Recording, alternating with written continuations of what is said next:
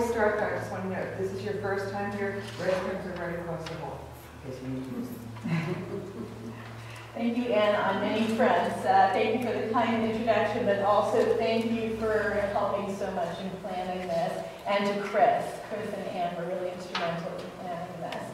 So today's program is going to be in 4 parts, and the first part is going to start with Claudia, who's a local author. And Claudia and I have been working pretty hard on stopping the sale of the Heim. So Claudia is going to start it with history. Then Rosemary has been volunteering in Heim for 39 years, and she's going to talk about her experiences. Dan's mother was a resident of the Heim, and he's going to talk about his experience as a family member. And then I'm going to finish up with what has been occurring at County Commissioners meetings since August of 2017. And the question that we got, we did the same program Tuesday night, and the question that we got, it was, why are you and Claudia doing this? Okay, because Rosemary volunteers there, Dan had somebody living there, and we don't really have a connection. And we're doing it because it's our community, and this is a social service, and from everything we hear from everyone, it is a gem of a social service, and we feel like it should be kept. I'm Rosemary Sullivan Sandman, and I've been volunteering up there at the Heim since 1980, so 39 years. I started volunteering there when I worked at Lucent Technologies, AT&T, because they actually helped fund the projects that we did up there. We not only did bingo, but we actually adopted a unit at the time. We were in the old building. So we were in all the buildings, all 3 buildings. But the old building, we had Unit A. So we came in, we decorated every holiday. We had Christmas parties. My dad was Santa Claus. So, and the individuals who worked at Lucent would also give donations for bingo prizes and things. And we always had money to do that as well. And that's how I got to know Crystal. And her husband here, Vince, worked as an engineer where I did, and I used to recruit him to do volunteer work. I was in charge of the Future Pioneers at the time. So when Lucent closed, it's like, who's gonna be doing bingo? And I had asked my church then to take it over, St. Joseph's Roman Catholic Church in Reading. So we have been going up there since 1980 under 2 people actually, helping. But when I worked at Lucent, I also volunteered at other nursing homes, 2 of them in fact, and I've had loved ones in other nursing homes. There is no home that is as clean and neat as Berks Heim. It is not only the residents' home, but I consider it a second home. I've been going up there since 1980. Some of those individuals are like my grandparents. My grandparents are deceased, so I know a lot of them by name. I know some of the staff by name. It's just a homey place. And no other nursing home was it like that. Many of the nursing homes that I've walked in, where I had relatives, when you walk in, you have the odors. You can smell it right away. I was just at Berks Heim on Wednesday. We volunteered normally the first Wednesday of the month for bingo, but the first Wednesday was January 2nd, so we pushed it out a week. And I even said to my husband, we were wheeling the residents back to their rooms. I said, do you smell anything? No. It's like she's saying, the quality of care. I've had people that I know, Mr. Heller, a friend of our family, who was at another nursing home, was getting bed sores. He was getting urinary tract infections. What did they do? They said something to me. I said, get him to the Heim. And anybody who comes to me, I say, I volunteered in so many places. The only place I would ever send my loved one is the Heim. I had to become power of attorney of an aunt after the other power attorney already had her in a nursing home. And I had to report that nursing home twice for different things that happened. And one of the times was they said they fed her and she wasn't fed. Because I went out and I said, show me her tray. They lifted the lid, and all her food was there. You know, you shouldn't have to pay to have a loved one in a nursing home and then have to micromanage them to make sure their loved one's being taken care of. I have never seen that. And being a volunteer, and I go into the rooms, people are well kept. They have their dignity. And to me, when you become an elderly person or a young person, I've seen many young people up there, your dignity is important. And I've seen nothing but that. I did want to mention, like, there are so many other volunteer organizations that go up there, just probably as long as I have. I'm looking right out here at my sister-in-law.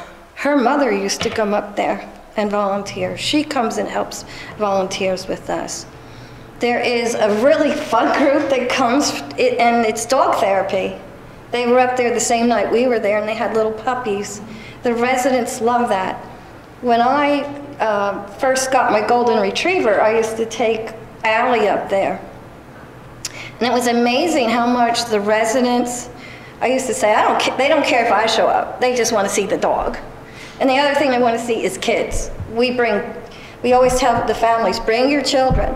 And right now we have, we like to get the youth involved because they're the future, and I'm not going to live forever, so we wanted someone else to get involved. So right now, Alvernia University, their nursing students, it's not the nursing students, they're rehab, therapy type schooling.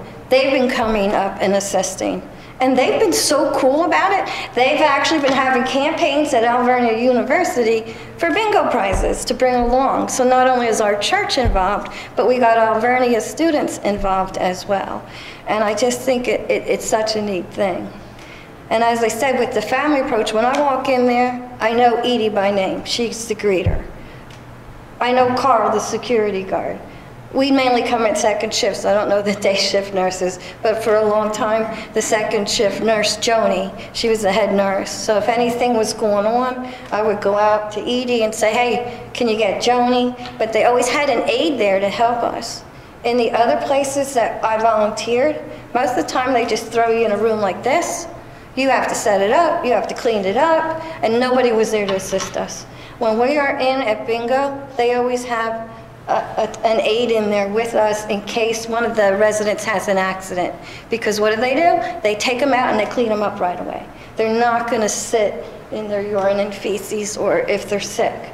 And I have not seen that other places. I just want to wrap it up by saying 39 years there. I am afraid, really afraid of what would happen if a private firm would take it over. I just don't see it being run the same way. I also have my mother, who's 83. I was running a little late today because she had the flu. And if I had to put her anywhere, that is the only place that I would want to have my mother at, because I know the quality of the care. I know how well the staff treat them. I've talked to numerous people. A friend of mine from work, his wife's there, and she's not that old. She might be in her 60s. She got a rare disease. She was put in there 3 years ago, probably at the age of like 65. And she's going to have to live the rest of her years there. He comes every day to see her. She's always well kept. So I could end up there. You know, I'm 57. Who knows what our future holds? But if something happened to me and I had to go somewhere, that is my place that I want to go. And I want it to be there for me and my family. And that's all I need to say. So I know Dan has family, I guess, that was up there, so I'm sure he could speak better than I did about the care. Did well. My name is Dan Roberts. My mother, Norma Roberts, was a resident for several years at Berks Heim. First of all, I think you need to know my background is in healthcare.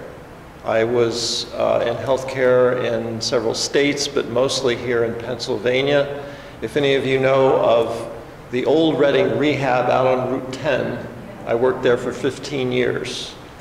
Do you all know about that place? Okay. If you knew it back when I worked there and saw it today, you would see two different institutions. I don't mean to be bad-mouthing anyone, but I have seen what privatization of a really great institution can do. And it wasn't going up, it was going down. We went from 400 staff to, I don't know, maybe they have about 100 now, and it's like a ghost town to what it used to be. I have seen in other institutions what has happened when it went from public to private. And everything that has been said today is exactly what happens. It's not your care that they're looking at only. They're looking at what can I make from you and everybody else in that institution. That's sad when it comes to the health care of people. When it comes to our community and what has been given as a history, we want to see our people taken care of, whether you're rich or poor, whether you're young or old. And I must say I'm here for one other reason than telling about my mother, and it's just what you said. I'm 71 years old. I know what I feel like of a morning when I get out of bed, when I can't do the exercises I used to be able to do, can't run without huffing and puffing. And I realize that getting older is a great challenge. My dad, who died at 90, said, "It ain't easy, son. You know, it's not for wimps." Unfortunately, young people do get hurt as well. Part of my work at Reading Rehab was working with the head injury team. And we saw many young people come in from motorcycle accidents, other reasons. A young man who worked for a tree trimming company fell out of a tree 30 feet, had a head injury. He had to go to a nursing home eventually. My mother, Norma Roberts, was 99 years old, still living on her own, when a series of accidents, falling, caused her to go to several rehabs and finally end up at the age of 99 at Berks Heim. I don't know if you remember Norma Roberts or not, but yeah. Because she lived till 104. 104. And she was active in her wheelchair, and this is the way she'd go down a hallway. I'd actually have to hold her back. You know, she had so much energy. The reason she ended up there was because of back injury, spinal stenosis.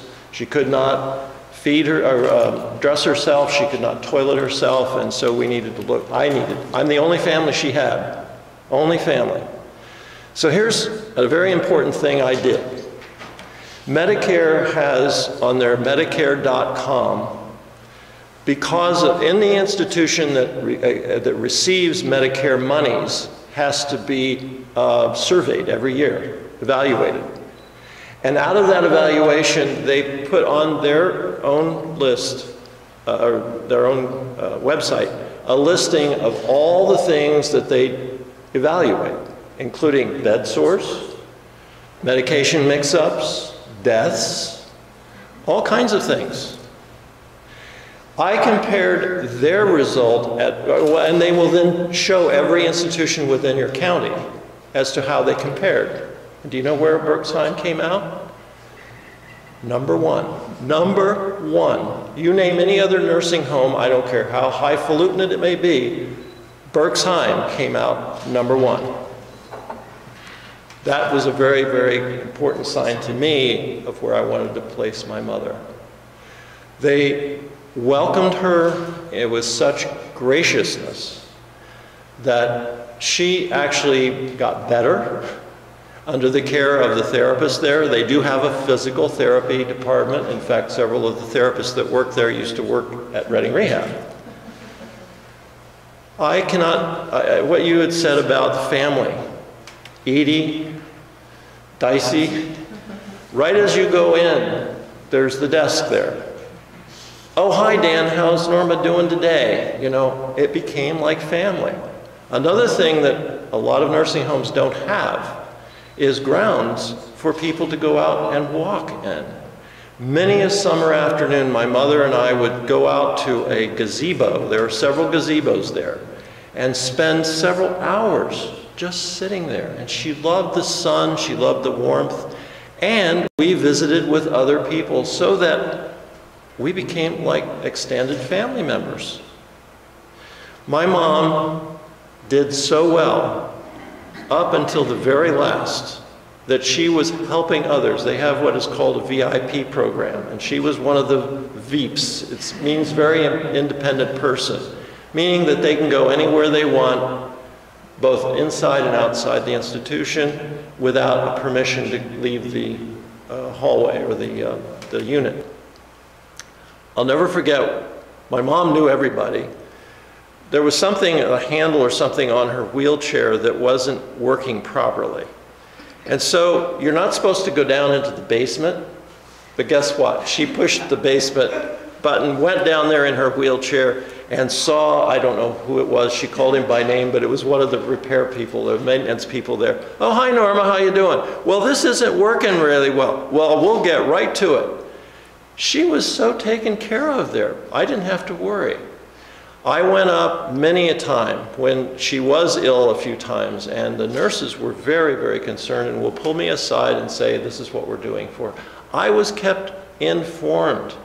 I was kept, and there was one night she was not doing well. They called me at night saying, I just want to let you know what your mother is feeling like.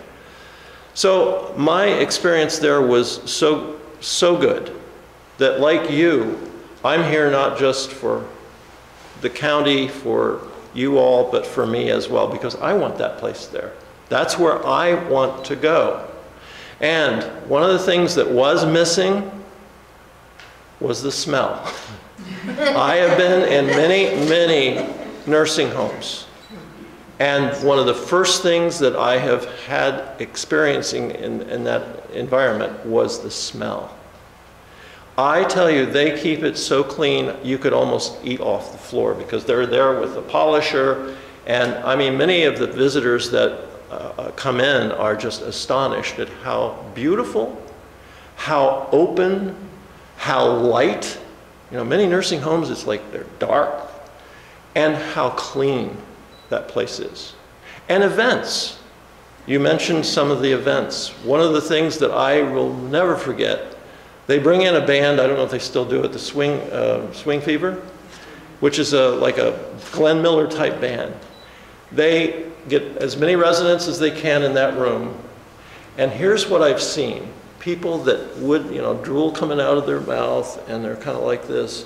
But they start Glenn Miller and they start going, yeah, it's bringing joy to these people. It's bringing remembrance to these people. So the activities there, whether it's the picnic, they have a picnic every year.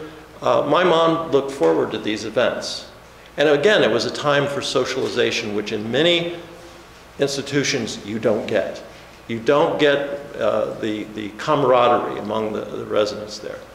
So I will end up by saying I would be very sad for you all and for me all if this Heim was sold. I just don't believe, especially when given the history that you pointed out, that we are responsible. I don't have a lot of money.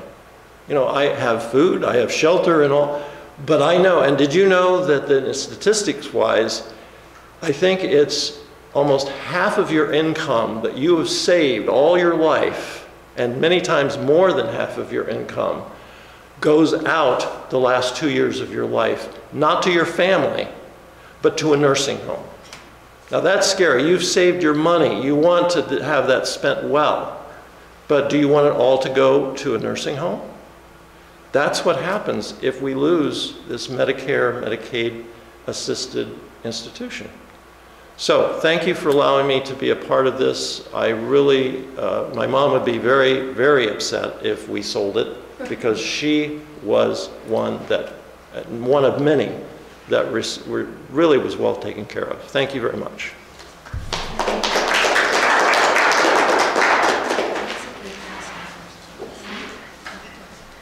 I'd like to thank all the speakers, and I don't think I thanked you for coming, so thank you for taking the time to come out on a Saturday morning and be with us and to listen to what we have to say, and when we're finished, we want to listen to what you have to say. So my portion of this program is to talk about what's been occurring at county commissioners meetings. So I've been attending county commissioners meetings since August of 2017. And I've chosen the ones that I feel are the most important. Okay, so I'm going to start with August 24th. And on August 24th, it was the first time that we heard that the county commissioners were considering selling the Heim. And the reason they were considering doing this was Bob Patrizia, who's the chief financial officer, had projected some deficits. And so on Tuesday, I said he had projected a deficit in 2020 of 1.5 million. And since then, I went back and I looked at an article. He actually projected a deficit in this year of 500,000. And now we are in this year.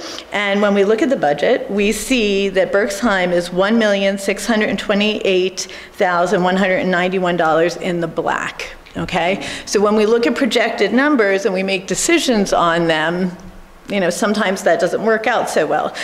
Anyway, when this was announced that it was being considered, there was a huge public outcry. And a lot of people attended county commissioners meetings. There were people who worked there, people who were family, just community members. They came and they spoke.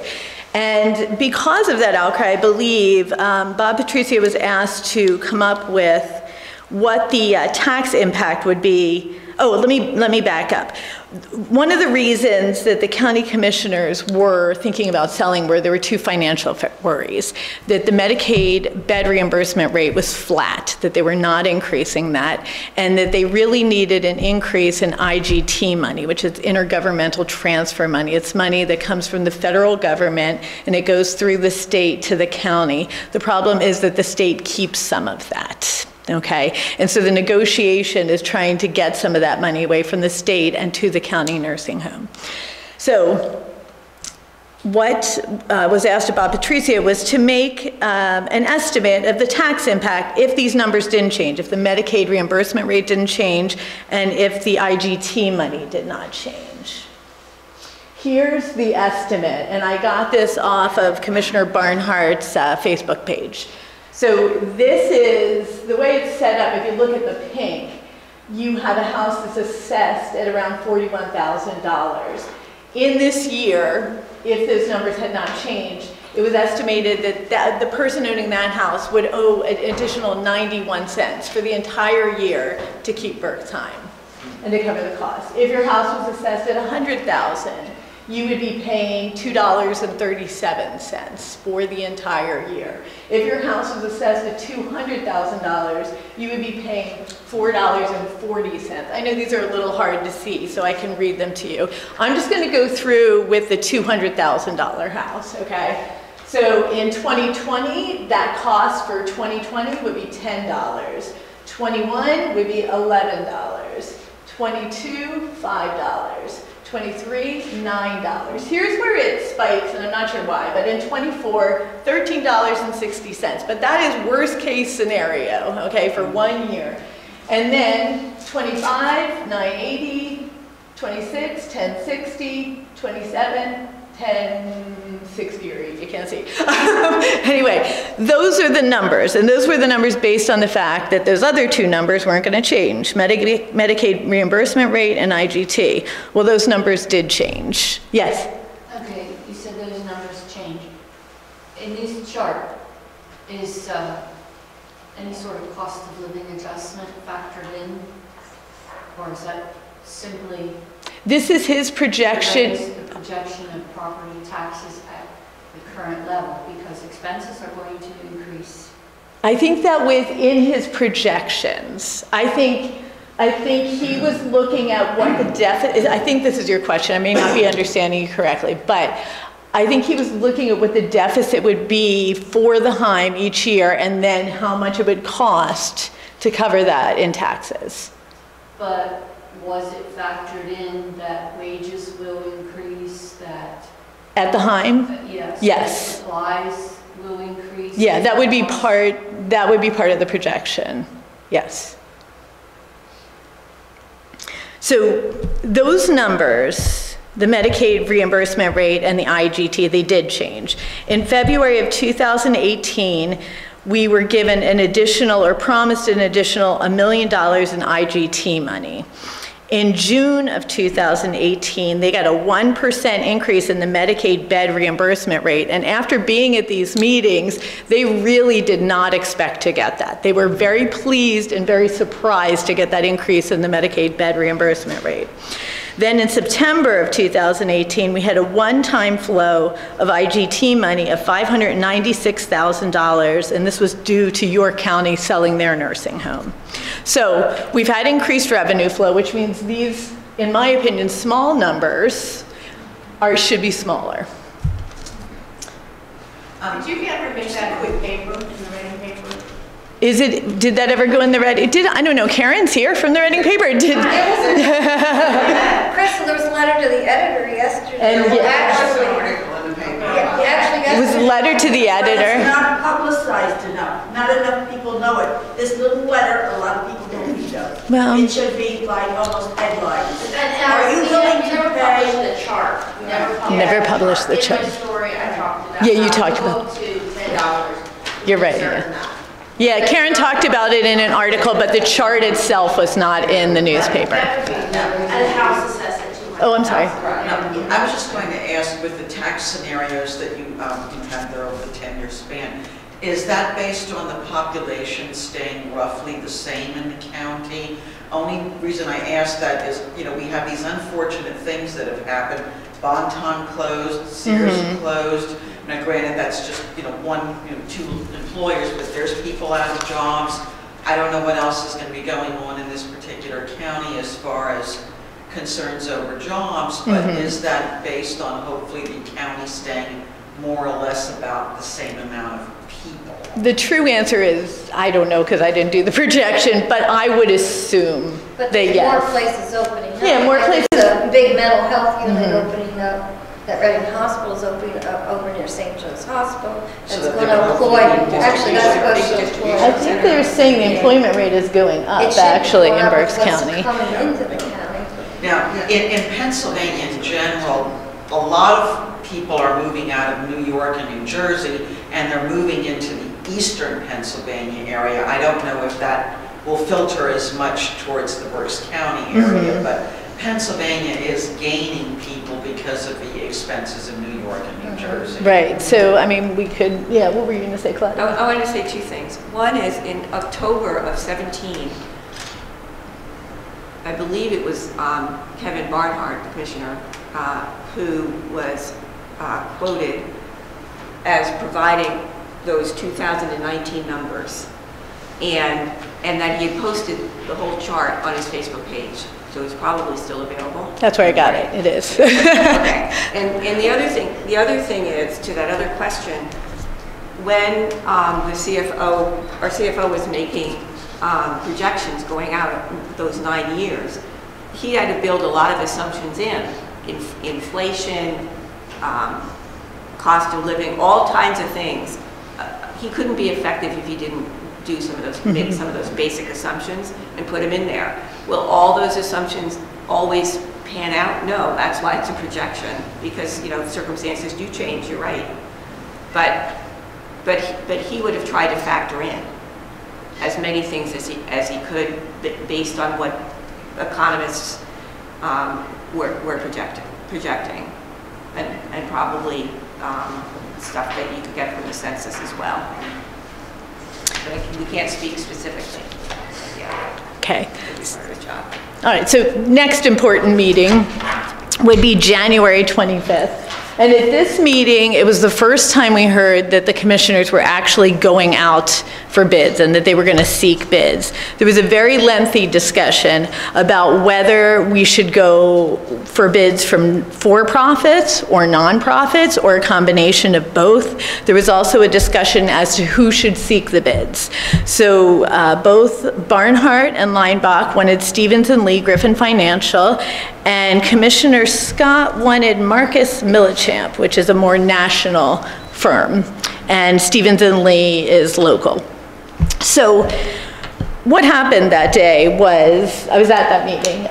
Commissioner Scott wanted to go for bids from nonprofits and for-profits, and he wanted to use Marcus Millichamp. Commissioner Barnhart was also in attendance that day, and he said that he could see Commissioner Scott's point and that we should maybe look at bids from both for-profits and nonprofits, but in separate tracks. But he wanted to go with Stevens and Lee, Griffin Financial. Commissioner Leinbach was calling in that day, and he was the one who said no, only nonprofits. And he dug in his heels, and he said, I will not consider going for for-profits. And then Commissioner Barnhart ended up voting with Commissioner Leinbach. So it was a 2-to-1 vote to take the for-profit component out of that contract with Stevens and Lee and to go with Stevens and Lee. So they voted to only go for nonprofits and to go with Stevens and Lee at that meeting. All right. Next meeting, June 21st. So at this meeting, the Recorder of Deeds, Fred Sheeler, comments on an agenda item. And he reads it. He says, plan to subdivide a portion of the county property in the area of Berks, Heim at a fixed fee of $84,900 with Great Valley Consultants. Why missing? And then he asks, is that because of anticipation of selling? And then Commissioner Leinbach says it is because of the possibility of that occurring. And then Fred makes a really good point, and he says that is a lot of money towards a potential sale. So I didn't mention this when we talked about Stevens and Lee, but the fee that they were retained at was around $30,000 to seek the bids. That's if they don't sell, okay? If they sell, they get $600,000 or 2%? Or 2.5%. 2.5% commission. Whichever is greater. Whichever is greater. So, but the point being that $30,000 is committed to going to Stevens and Lee, okay? And now $85,000. So now we're over $100,000 put towards a sales process. If they have all this money to spend putting out bids and all this other kind of stuff, why can't they put that towards the maintenance of Berks Heim? It's our taxpayer money they're basically wasting. These are comments that they need to hear. These are comments they need to hear. Okay, June 28th was a very lively meeting. So at June 28th, we find out that they have received preliminary non-binding bids. And we find this out in the comments section of the meeting. Commissioner Barnhart refers to it. Commissioner Leinbach then follows up and he says, we have received proposals.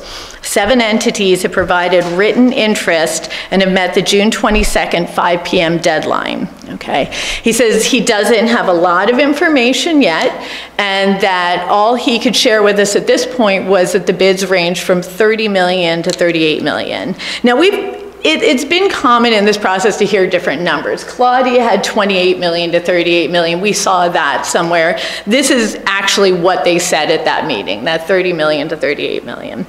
Okay, so we find out that there are bids, and so we're surprised by that. And then this is the meeting where Commissioner Leinbach and Commissioner Barnhart have to respond to Commissioner Scott's press conference. I don't know if anybody remembers this, but the Tuesday, June 26th, Commissioner Scott has a press conference without telling the other commissioners, and he's saying that he will withdraw his support of the sale of the Heim if the unions come back to the table and negotiate. And the other commissioners did not know about this. So here's their response. Commissioner Barnhart goes first, and he says it's unfair to the lowest paid employees. To ask them to give back wages and benefits, if we're going to do that, we should ask Management Confidential to give back. Okay, so that's his response on that day. Leinbach says his problem with this press conference was that his #1 objective has been to address the Medicaid bed reimbursement rates and the IGT money flow, and that this distracts from it. Okay. Also, as an aside, I want to say that as far as labor goes, in the spring, Commissioner Leinbach was at the United Labor Council's public meeting, and when asked by a nurse a question, he said, I don't want the unions to give anything back. So at this point in time, this is what's being said about the unions on June 28th, I'm sorry. Next meeting, July 19th is a budget meeting. Claudia and I attend this, oh, and Karen, attend this budget meeting. And when it comes to the part where they're talking about the bidders with Stevens and Lee, we're asked to leave. And we sit out in the lobby for maybe, I don't know, what do you think, 20 minutes? Yeah, around 20 minutes. What was the reason they asked you to do that? Was that not a public meeting? It was a public meeting, but the portion that they were discussing right there then had to do with real estate, is that correct? And that's why they asked us to leave. Now, when we came back in to the meeting, they provided us with this packet, and this is from Griffin's Financial. So we're sitting there and we're looking at our packet, and what we see is this page that talks about who they sought as bidders. And I don't know if you can see this, but they're saying they went out for bidders and they got 237 bidders. Okay? Of those 237 bidders, nonprofit strategic institutions, there were 154. And I'm sitting there thinking, wait, they were all supposed to be nonprofits. Okay? 50 private equity firms that have interest in nursing homes. 22 for-profit strategic companies who already own nursing homes. 11 real estate investment trusts that have interest or real estate in nursing homes, okay? So you don't say anything at these budget meetings. So we're just sitting here thinking, why aren't these all nonprofits? But then you have this down here. Potential bidders were told in the bid instructions that the purchaser that will operate and manage the Heim is or will be a nonprofit. Okay? So that's meaning that somebody can buy this as a for-profit institution and create a nonprofit and have that be the nonprofit that is running the Heim. And did you ever see anybody invest money and not want to profit? You need to call the commissioners. All right. Okay, so the other, let me show you the other thing from this meeting that was in the packet. So this is the process summary, the sale process summary. So they sent out for bids, right, 237. Only 16 people of those 237 said, yes, we want to review your materials. So they reviewed, out of those 16, 7 people submitted those preliminary non-binding bids. Okay, then we had Commissioner Scott's press conference, which halted the whole process, okay? Now, I'm gonna get to this meeting next, well, in 2 meetings, but we're back in the sales process, and we were informed at this past meeting that we were at the management meeting, site visits, and confirmatory due diligence. That's getting scheduled right now. People are being scheduled to tour the Heim. Okay, September 11th. So remember the survey where I said that it was $85,000 to have land surveyed, and they broke it into 3 parcels. They have to submit this plan to Bern Township. So on September 11th, they submitted the plan to Bern Township. Bern Township said that they needed, we know they said that because Ron Seaman at the September 13th meeting, commissioners meeting, told us that they said they needed several minor revisions to conform to ordinances. He also said it is not pursuant to an imminent sale. We don't know for a fact if the plan has been revised. We do know it has not been relooked at by Bern Township yet. And we also know through the Planning Commission at Berks County that they have to approve that before a sale can go forward. So we're watching what's happening in Bern Township.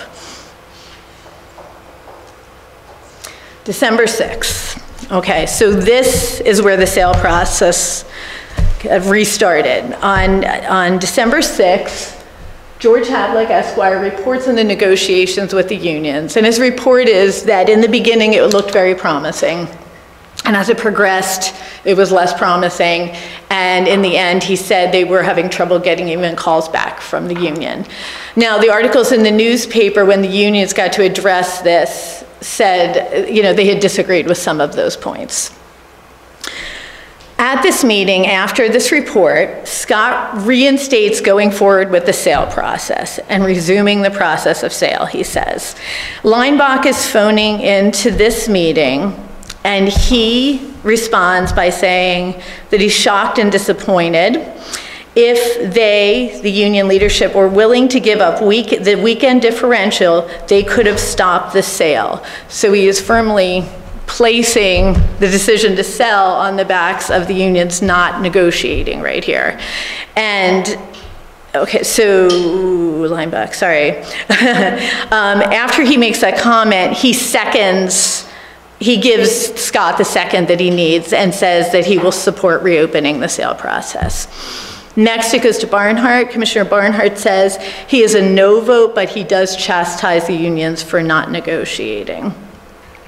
And if we remember back on June 28th, what Commissioner Barnhart said when Commissioner Scott said that he was going for unions to negotiate, he said this is unfair.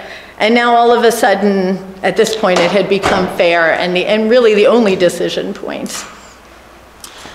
All right, so that's December 6th, and Claudia is just going to quickly report on the budget meeting that she attended that I did not attend, which was December 13th, which I don't have a slide for. Okay. Okay, so in the morning at that meeting, December 13th, the commissioners continued to emphasize that they didn't want to sell the Heim. They were doing everything they could not to sell the Heim, and it wasn't a firm decision to sell the Heim. But in the afternoon at the budget meeting, when there was a lot of discussion about potentially opening the bidding so that they could have more than 7, and they actually were only going to consider the 5. What the Michael Vint, the representative from Stevens and Lee, who was discussing it, when asked how that would affect the timeline of selling the Heim, he said, well, it could extend the timeline by 2 months. And the commissioners felt that they didn't want it to be extended by 2 months. They were hoping to wrap up final proposals by the end of February. So they decided not to reopen the bidding. So that was a little different from the way people were left feeling in the morning. I have one more slide. This is a slide of the 2019 proposed budget consumption of taxes and fund balance in comparison by function. I want to show you where the Heim is. That should be the paper. Okay, that's where the Heim is. If we are truly looking to be responsible with taxpayer money, why is that the rectangle that we're going after? And right now, when it is not losing money.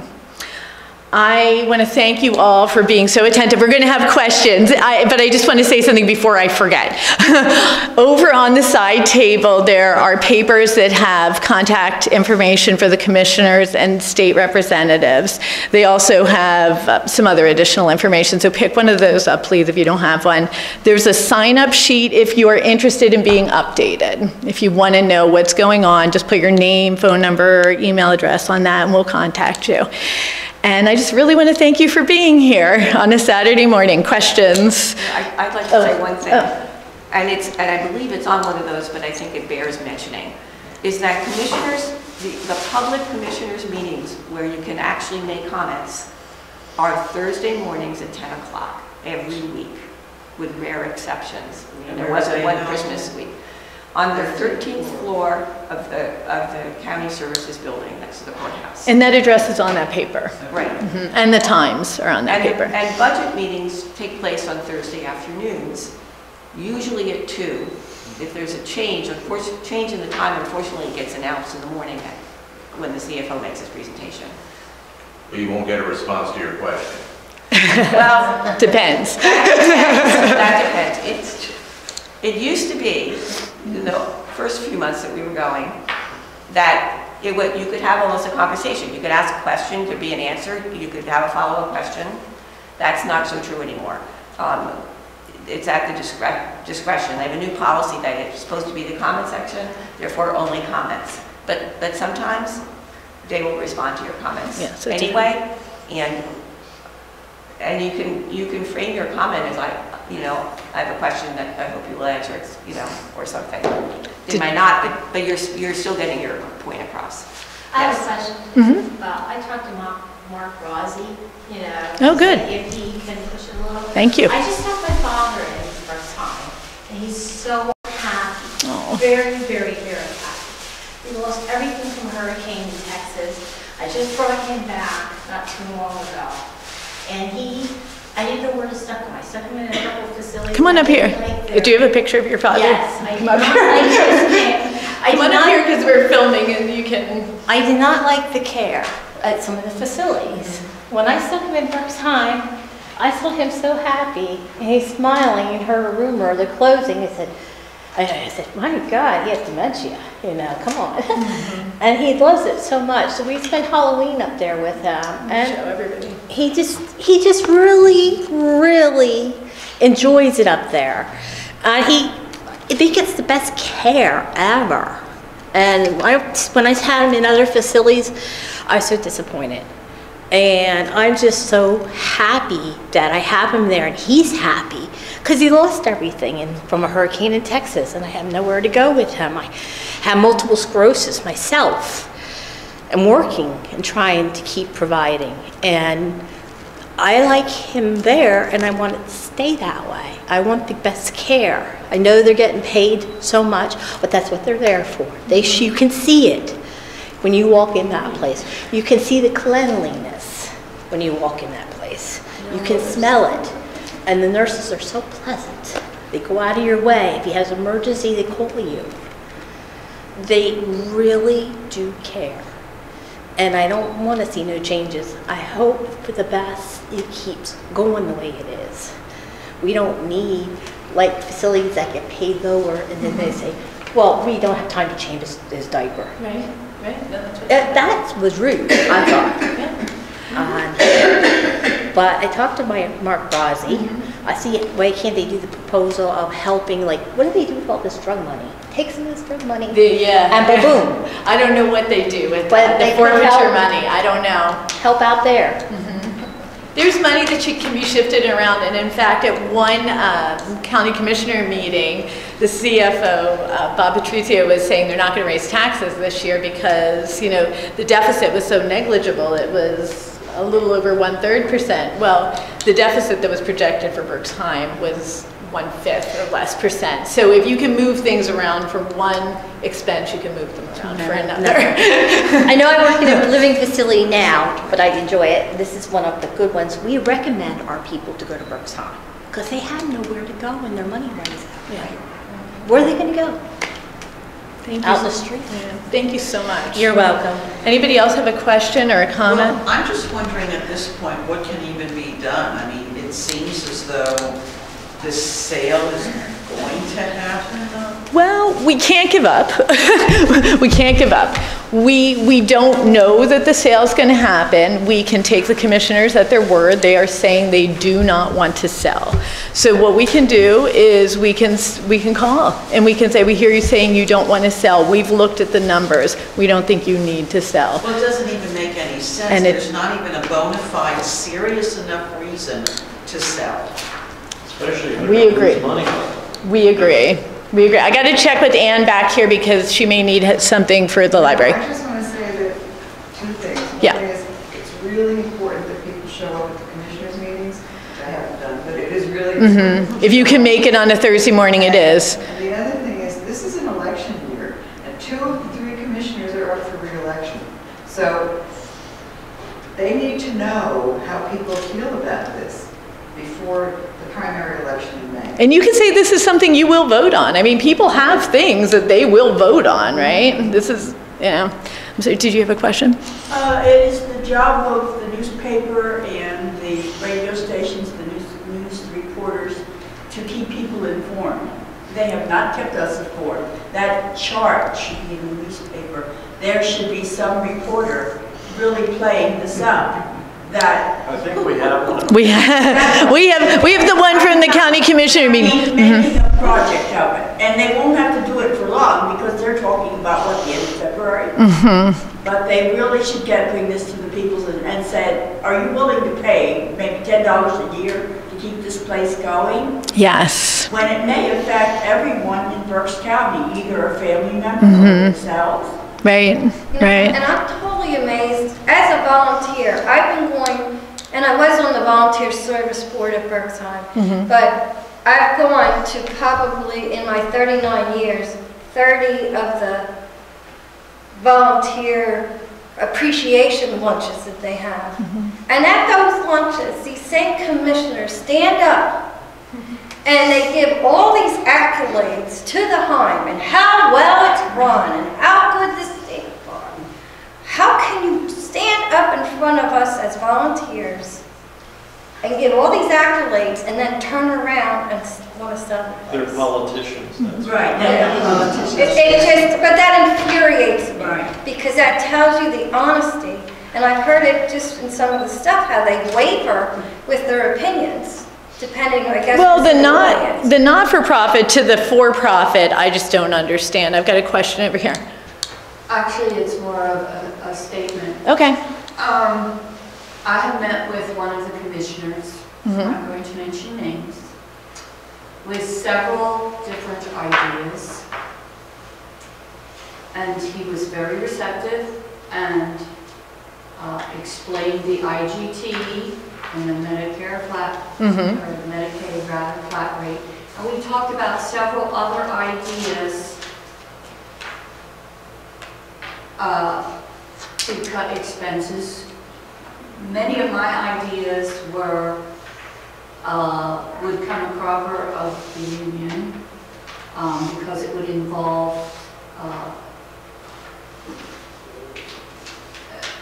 sponsored internships for students in local colleges to have an internship if they were studying medical profession, etc. I think they took your idea on that. I think I saw that come through. Well, So good job. that's fine. You know, I'm the type of person that good ideas, to me, it doesn't matter who it is, made the idea. If I give an idea and someone else can run with it better, have at it. But the one thing that this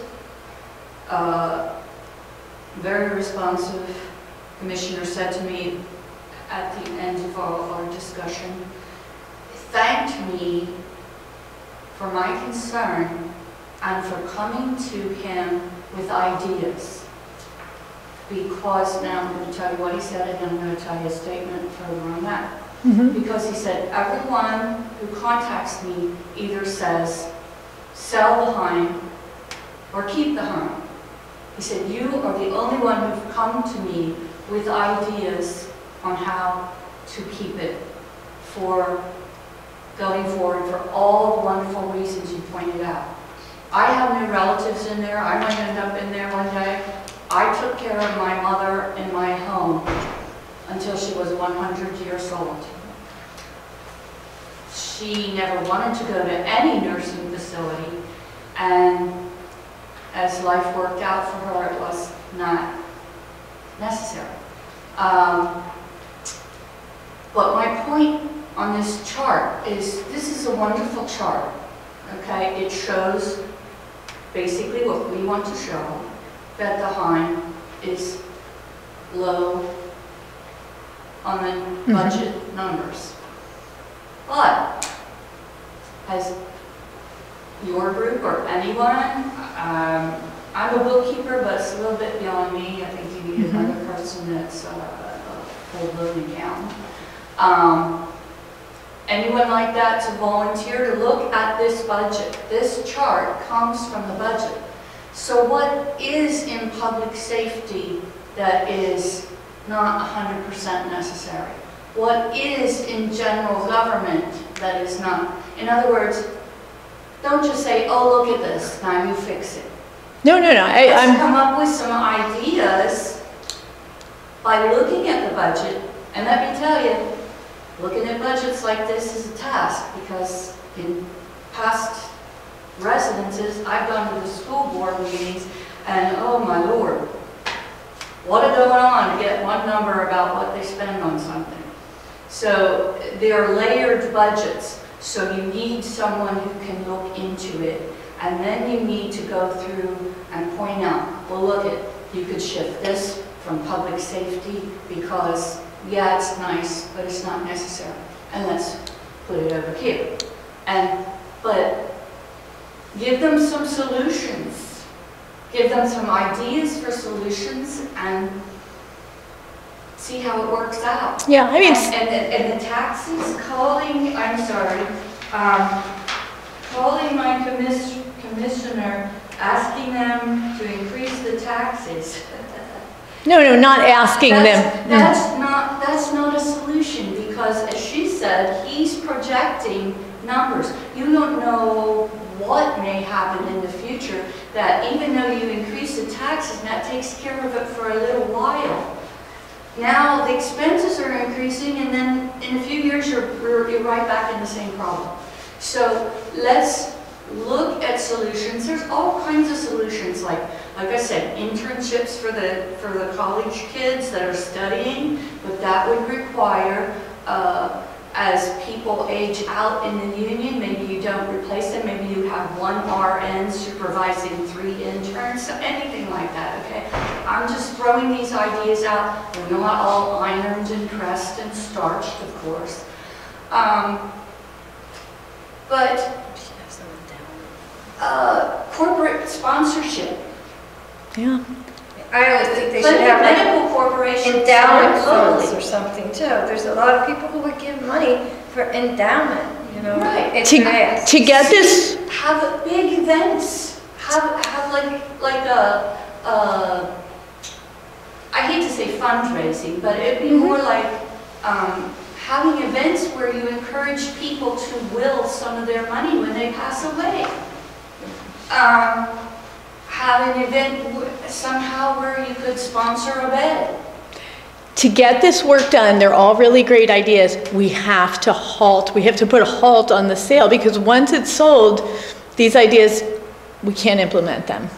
I could be wrong, but I don't think a sale is imminent. Just from everything I've read and what, it's not unusual for entities such as this to send out bids and see what they are and try to use those to budget going forward for the CFO to make decisions. I don't think I don't think you should automatically assume that getting bids means they've decided to sell it. Right, and we are working on worst case scenario because we have to. If we assume they're not going to sell it and they sell it, it's sold, right? So we're working on worst case scenario, and I will admit to that. I will admit to that. Well, admit that you're working in a worst case scenario and then come up with, but here's a solution, so we don't have this worst case. Well, we have been working to get, additional monies, and I'm sorry. I'm really new to this. Yeah, I'm sorry. I just want to say, if looking at that chart with the 10-year span of time, if you're telling me that for average people here with maybe an average home of $200,000, and in 10 years' time, I would only have to pay maybe $13 more, I wouldn't even care if it was $100 more a year. That is nothing. You don't go out to dinner sometime, or you don't buy yourself a new outfit or go to a theater to save something this big that's going to affect so many of us in the long run. I think that is just like such a pointless thing, and it is such a glaring solution to the problem that I don't understand why people don't get that. There's no reason why I wouldn't spend that money to save Berks Heim, because I could end up there, my husband could end up there, or his children could end up there. It just seems ridiculous to me. I can't even believe that the commissioners are fighting and having these arguments and having all this stuff going on over that itty-bitty tax increase. I'm sorry, but it's just unbelievable to me that this whole stupid thing is going on over needing to do a little bit of a tax increase. Well, and they need, it's like nothing. So they need to hear all these comments. I'm not trying to say who should comment and who shouldn't comment. They need to hear all these comments. Yes, Chris. And I've been reading the article to comment on what you're saying. I've been following the newspaper and the articles, and maybe I did come in here late, so maybe talk about it. But I only saw one little thing, and that was in an editorial in the paper maybe yesterday about what it would cost, that $10 on a $200,000 house, or way less on a lower value home. And I think most people in our community have no idea. And you read the big thing where the commissioners say, "Oh, well, we don't want to raise taxes on our community, but if more people knew what that was going to be, I think they would agree with what you're saying." And we all might have someone who's been touched by Berks Heim or will at some time be, and maybe we just need to start spreading the word and talking to everybody we know, and not only calling the commissioners, but calling the newspaper. And we need, I think we need to work together as a community, right? We're not all going to agree on every single facet of this, but if we agree that we want to keep Berks Heim, then we come up with ideas, we contact the commissioners, and and now is the time. We cannot wait, because we don't know. We don't know. We know there's a possible deadline at the end of February, or a mentioned deadline. We have sheets over there. Yeah, there's sheets over there. There's the phone number of the county commissioners, the email address, whatever way you would prefer to do it. I think they just need to hear your opinions. Claudia, yeah. A real number that you were talking about is half the people on the Medicare. Medicaid. Sorry, on Medicaid are in Berks Heim and Berks County? I'm talking in terms of beds. In terms of beds. Karen may have this number for me. I believe half the beds. What Christian in Lubbock has said, and I have not independently confirmed this, is that more Medicaid designated beds exist at the Heims. Yeah, that's it. Exists at the Berks Heim than all of the county homes. So 80% of all the people on Medicaid are in Berks? No. 80% of all the beds at Berks Heim were Medicaid people. Those beds are more than all the other that are available at other county homes. What's the number of beds at Berks Heim? 400 and something. Oh, no. Yeah, I think I don't know. it was around 400 and something. It's 400 and something. Okay, thank you so much. And 80% of that are Medicaid. The point is, of the available beds, Medicaid beds in the county, it carries the weight. The Heim has more Medicaid beds than the beds that are available at all the other nursing homes in the county combined. And that's a great resource. Yeah. You got it. And How many counties have a Berks Heim? There's 16 there's now. there's 17 now. I thought it was 16 now, or maybe 16 additional. I thought it was 17 including us. Okay. And Pennsylvania has a home. No, because a number of them in the last few years have sold. Okay.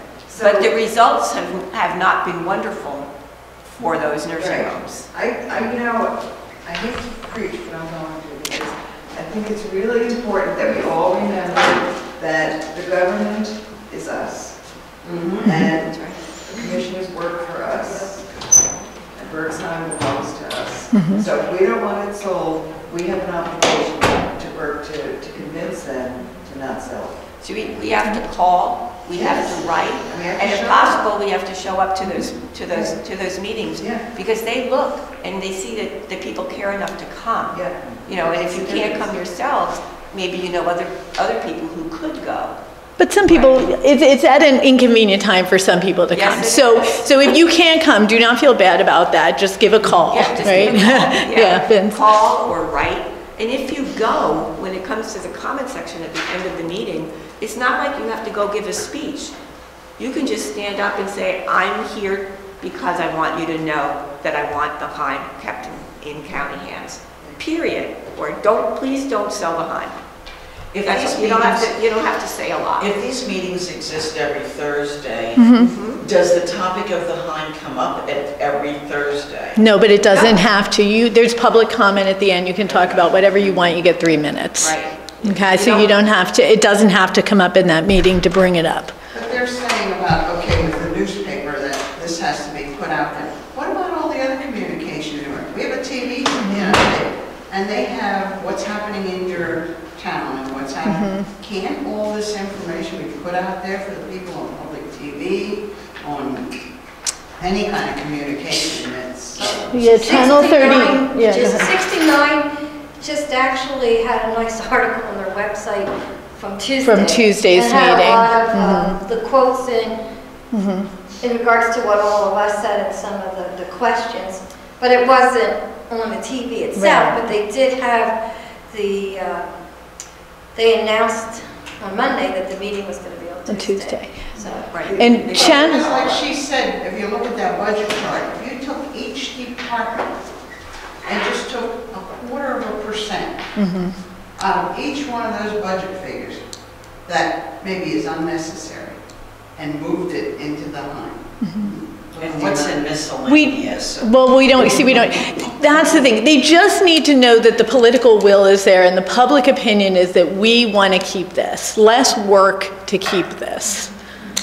Yes, I Hannah? also want to say that the commissioners' meetings are televised live from gavel to gavel Yeah. on BCTV every Thursday, and then they're replayed. And if you don't have Comcast and can't get them on cable, you can watch them online. You can watch them online, for sure. They also rebroadcast them Saturdays at 3 o'clock. Yes. On BCTV. This woman didn't get a chance to say anything. I've just been listening. My mother is a resident. Okay. And I want you to know that the residents there are just as concerned, what's going to happen to us, if this place closes. And you have people there who were active in the community, okay, just because they're old and they're there now, their minds don't all shut down. No. They're concerned, if this place closes, where do we go, or, what kind of care are we going to get? And they do get wonderful care. When my mother went there, she hated it. I went home thinking I'm the worst daughter, to have to put my mother here. She eats it. I mean, nothing would satisfy her. And I understand it's hard, to go there. You have your home, you have everything. Now all of a sudden, you need extra care, and here you are, And now she has come around. She likes it. She makes friends. They talk. And, they talk about stuff like this. They talk about current events. They're talking about the politics and things like that. So it's sad to see, now they're concerned what's going to happen to us. Well, if you want to bring a piece of paper to the Heim, maybe they would feel somewhat empowered to call. Yes, I will do that. Yeah, we announced it thank you. on Wednesday with the residents. You did, okay. And we asked, there was a lot of family there when we do bingo on a Wednesday. And it's amazing how many family members come up and sit with us, and they know us. That's why he said I'm familiar to him.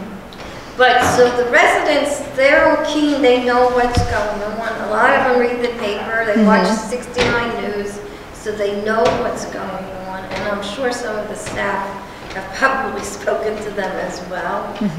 But I think we have another, wait, can I take this one last comment? I got the cut sign, so it has to be kind of quick.